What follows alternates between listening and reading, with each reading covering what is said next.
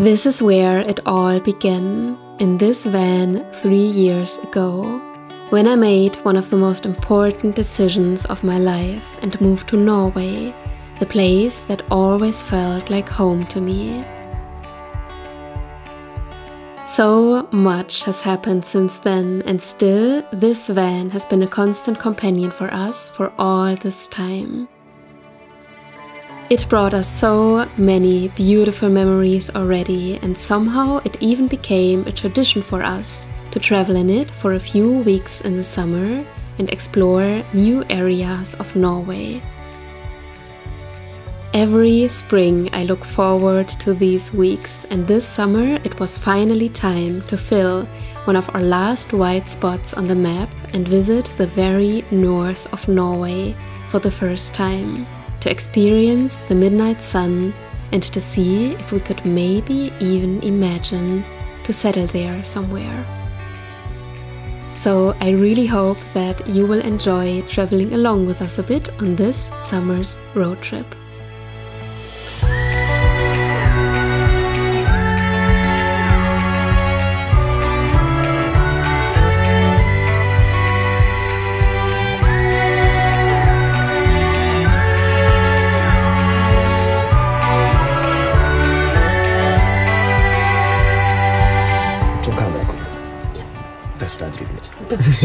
Okay, so today is actually the second real day of our road trip, and the good weather has already left us. I guess that is a sign that we're coming further and further north. We're now already quite a bit above the polar circle. It's just so magical here. Yeah, we had 1 day of sun. That might be it for the entire vacation. But even so, there are misty clouds everywhere. It's really trollish outside. It's a magical place. Yeah.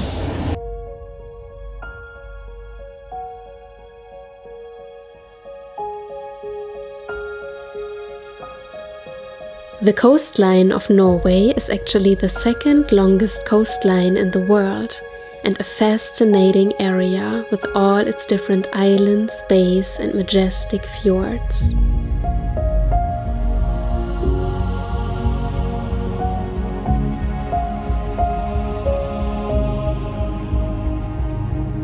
I find it just astonishing that people in the early days actually managed to live in a place like this.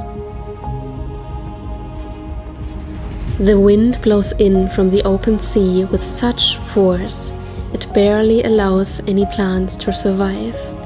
And also the steep mountain cliffs don't necessarily invite for a boat trip.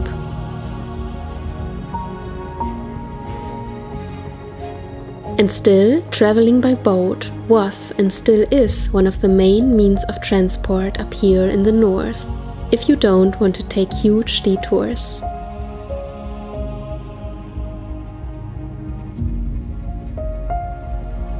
I love that there are still places that humans haven't conquered yet, where you just feel how much the nature is actually in charge.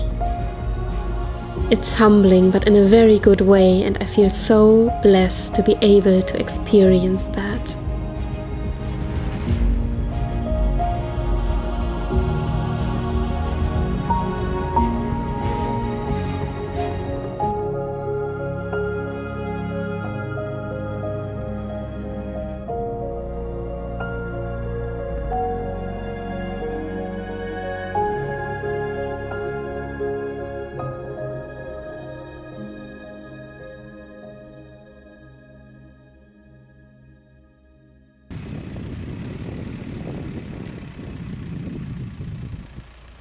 Möchtest du was essen, Ivy? Möchtest du was essen?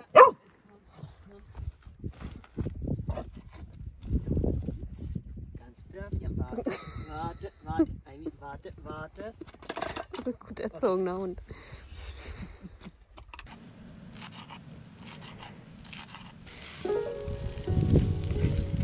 We actually never really plan our trips, which often leads us to end up at places I have never even heard about. I really like being spontaneous like that, and on the other hand, I guess every photographer knows this very particular kind of stress, of just wanting to be at the right moment at the right time. Especially when I'm surrounded by so much beauty, sometimes I just can't help but get worried I might miss something. And then the most magical moments just always happen when you least expect it. Like on that one hike that we did, where we almost were about to turn back, because the view that we hoped for was covered by a thick layer of clouds. It's crazy how our expectation can sometimes prevent us from seeing the magic that is right in front of us.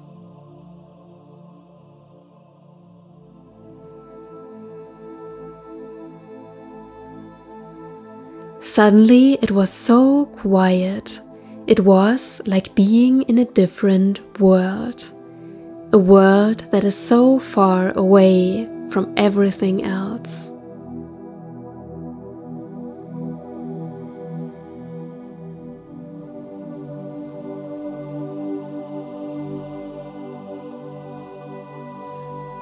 I can't really explain it, but it was like on that mountain on that evening, the time was standing still for a moment.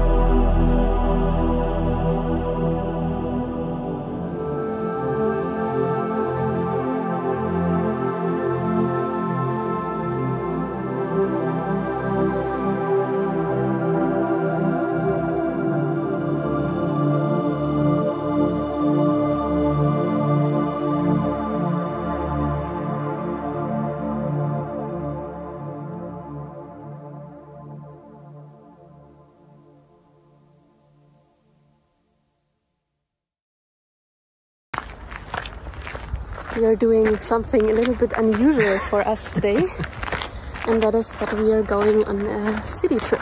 Yeah. We are going to explore Tromsø today, and that is where Joachim has lived for Half a year. half a year. Yeah.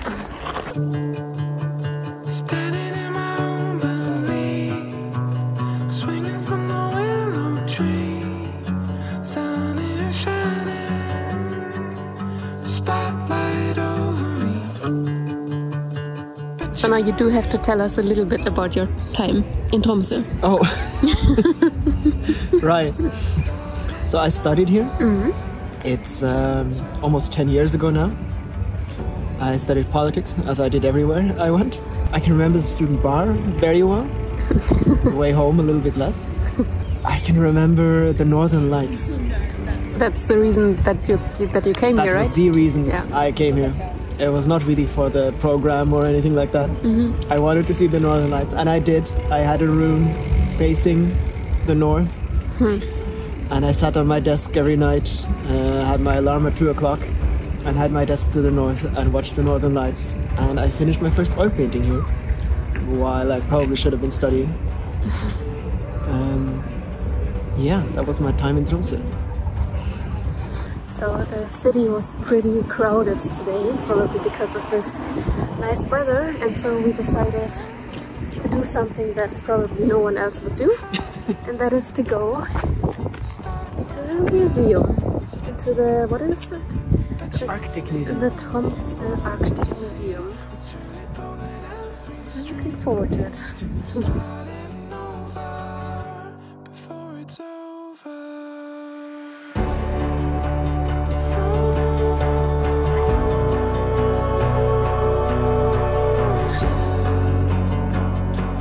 Truth comes back when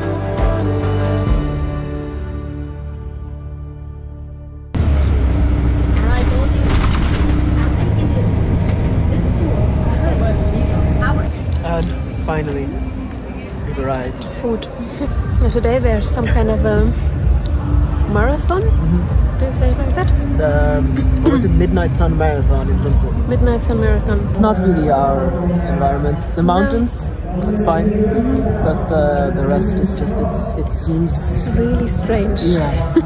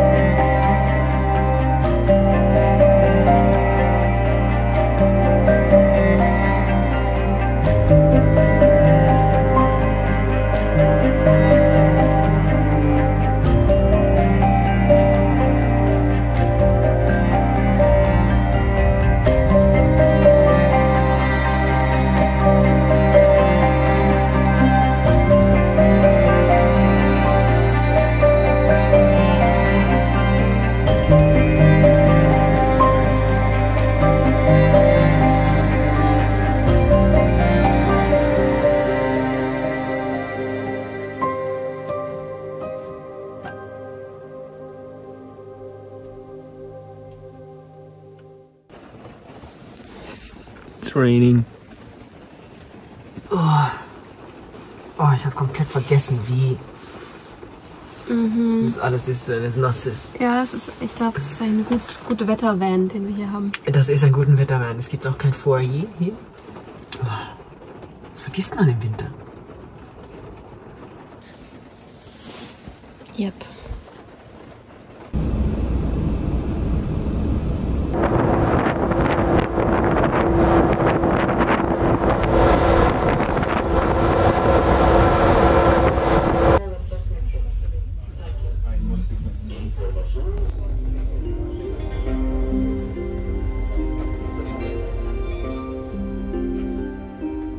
Luckily, in northern Norway, the weather goes as quickly as it comes, and we were so lucky to have a few last days of sunshine at the Lofoten Islands to fulfill one of our dreams, to experience the midnight sun.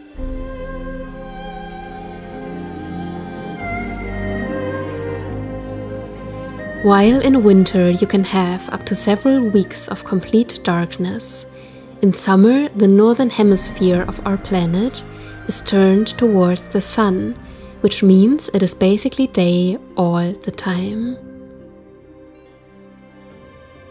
The sun is setting about midnight, and before it disappears behind the horizon, it goes up again.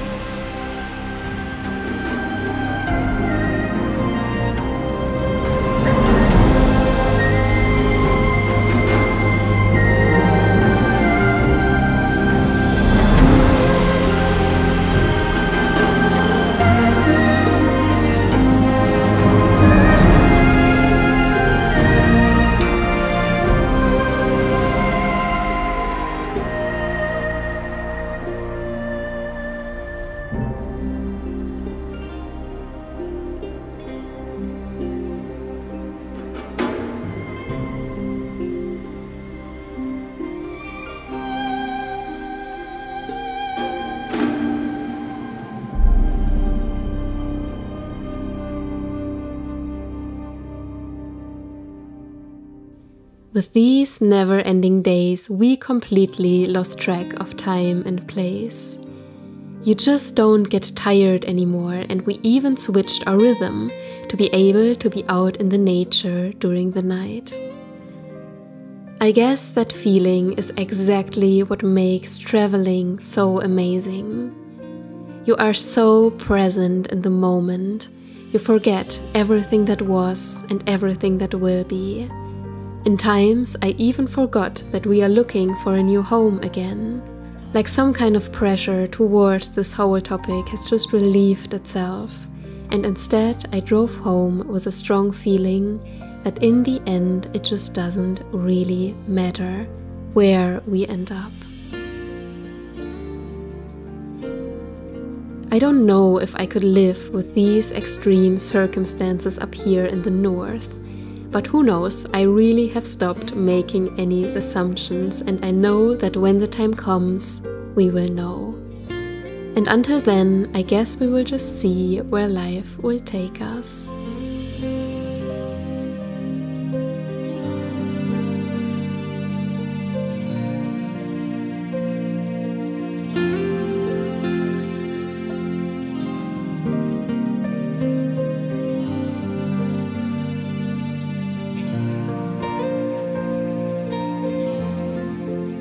So I really hope that you enjoyed this video. I know that it has been taking me quite a while again, so I want to thank you for your patience and your support, and I will see you very, very soon again. I wish you a wonderful rest of your day, and I'm sending lots of love from Norway to wherever you are right now.